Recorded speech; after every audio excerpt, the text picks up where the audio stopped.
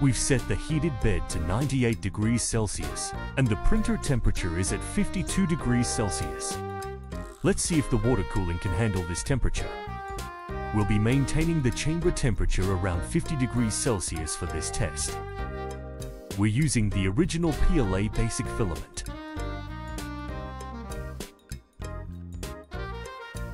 PLA doesn't print well under prolonged high chamber temperatures. We're just testing whether it clogs under extreme hot conditions after 3 hours of printing. So far, there's no nozzle clogging. We printed for a total of 5.5 hours.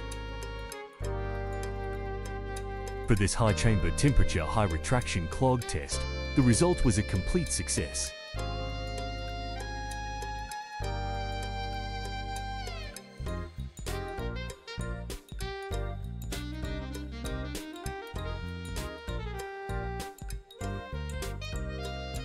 Got any ideas for future tests or videos? Drop them in the comments.